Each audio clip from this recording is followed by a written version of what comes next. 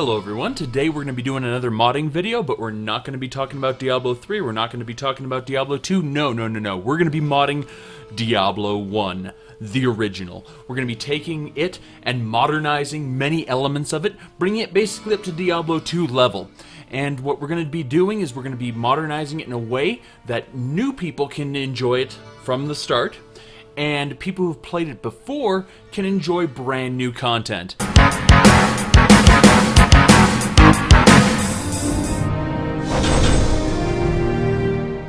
Alright, so I'm going to be going over two mods today. They are mutually exclusive, meaning you're going to want one or the other. Basically, the first one I'm going to list is bringing Diablo up to Diablo 2 level. The second mod I'm going to be talking about is a hardcore mod when you want to take Diablo 1 to its most utter extreme. Step one, I suspect for most people, will be putting the CD in their drive and installing it. Hey, remember the good old days when games would let you sign up for the internet?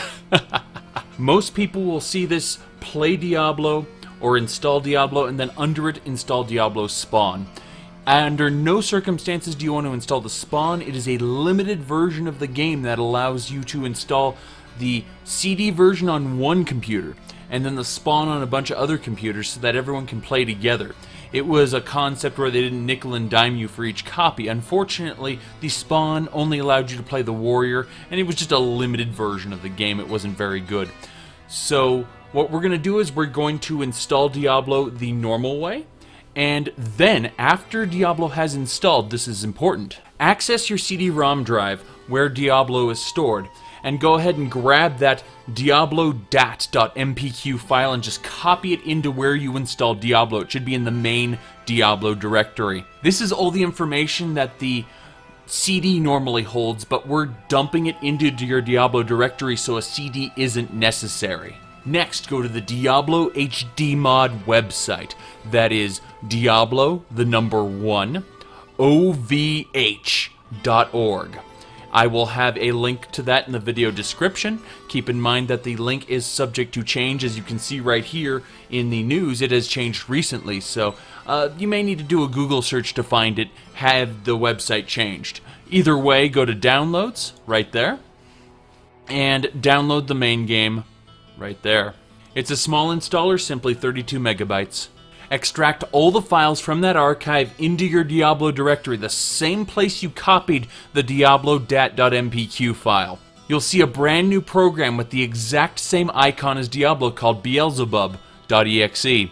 Go ahead and run that. You'll notice that Warrior, Rogue, and Sorcerer make their return, and added is the Barbarian, Necromancer, and Assassin classes. You'll note that the Monk class from Diablo 1's expansion, Hellfire, was not provided with this, and it was a fairly buggy class to begin with. A bit of Diablo lore: if you want what you do to be canon, you need to name yourself Aiden, because that's the guy who killed Diablo in the lore. You'll notice now there's not only a list of shortcuts, but a lot of good information available. If you hit escape while in-game, you'll be able to access the video options, where you'll be able to set the resolution, the frames per second, and full screen mode. A lot of functions in-game had a complete overhaul, such as the menu system here, as well as the character sheet, all kinds of information, attack to hit. You'll notice that you have a list of skills, not just one, but several available to your class. Now clicking on this little arrow in the corner right here where it says settings, you'll have access to combat info text, shake, play movies, monster hit effects. You can increase the speed you walk in towns. This won't affect out of towns, but say if I want to increase it to 100% walk in towns, now I'm moving a little bit faster. It's a little more bearable now. And you can turn full monster descriptions on and off. Now the author does have plans for a crafting system. As you can see, the crafting menu is there. When a quest is available, you'll notice that there is an exclamation point over the person's head. The church at the edge of town has been desecrated and is being used for dark rituals. Whoa, what can I do for you? You notice that the trade and barter system has undergone an overhaul, and the character item menu is much better than it used to be. In addition, characters can hold a primary weapon and a secondary weapon set just like in Diablo 2. Now you'll notice two chests in town. One is a private stash. This has 10 stash tabs, meaning that as far as carrying stuff goes, you don't really have to worry about it. In addition, you have a trade stash that is shared among all the characters on your, I want to say account, but it's really on your computer. Geed can both trade and gamble, just like in Diablo 2. You'll notice that each stage of the dungeon has its own waypoint now, where you'll be able to activate the waypoints and teleport between them, just like Diablo 2. Now, all of Diablo 1's main quest is intact, and you'll be able to start just from scratch, go all the way through and beat the game, but then there's more content after that. Train isn't what he says. Adria the Witch sells all kinds of brand new stuff, from staves to spell tomes. She'll refresh you for free, so say you've used up some of your mana, just click on refreshment and she'll heal you up. Your death will be avenged. The sanctity of this place has been fouled. Now, it still has the same kind of scaling where you can be over-leveled for certain areas, under-leveled for others. But in general, you'll find that the beginning of the game is a little bit easier than it used to be, and the middle and end is a lot harder than it used to be. Leveling up is pretty straightforward. It'll give you a little plus here. You click it to distribute your points. And under general, you're given basically the same options you always had in Diablo 2. Hello, my friend. Stay a while and listen. Don't meet the requirements for a specific skill book, just throw it in your stash, no problem. Now, very important, at your first opportunity, you're going to want to get a belt. Once you equip the belt, you'll notice that your potions move up like Diablo 2 did. Meaning that if I were to put a potion here, say on slot 4, if I use the potion on slot 4, the one above it will replace it. I saw what Farnham calls the butcher. But just going down the list of items, you can see there's new sets, there's all kinds of gameplay changes, including brand new areas to go to. However, the version that we downloaded was only for single player. Back on the download page, right underneath the main HD version, you'll see a project tether. What this does is it's the multiplayer version of it, more or less, and the idea is that you can use that to play online with your friends. It's in early alpha for a reason, and for the most part this is a single player experience. Now, if you decide you absolutely gotta play this in multiplayer, then what you do is you go to the multiplayer option right there, and it'll explain how to do it. You basically have to configure your Windows firewall to make an exception for it. Then you need to know the IP address of the person who's hosting the server, and it's pretty easy to do. Also, Hamachi would work, but I rarely recommend Hamachi for most people unless they absolutely have no other alternative. This mod is very much a work in progress, but it is leaps and bounds beyond normal Diablo 1 and is very close to being Diablo 2. However, if you're looking for a project that's more complete and you're looking for a hardcore experience where it's very brutal, very difficult, I recommend checking out a mod called Diablo the Hell. And you can find that on www.moddb.com/mods/Diablo-the-Hell. And Diablo the Hell, I will also have a link to it in the video description, although it'll be a little further down. Basically, what you got here is just an extremely difficult version of the game, where it's actually oriented toward multiplayer. If you want to play with your friends, it's still going to be very difficult. The idea is, you know, normal, nightmare, and then hell. Well, now there's a new difficulty called Doom. Hard as hell, definitely fun to play, but it doesn't have nearly as many features as the previous mod. Now, unlike the previous mod, this runs off an installer. Now, for the hell, instead of directly installing it into your Diablo directory, it's recommended you instead do / and the hell, basically putting it into a subdirectory so it doesn't mess with your main Diablo installation. Now, after you do select the directory it goes into, next we need the MPQ folder.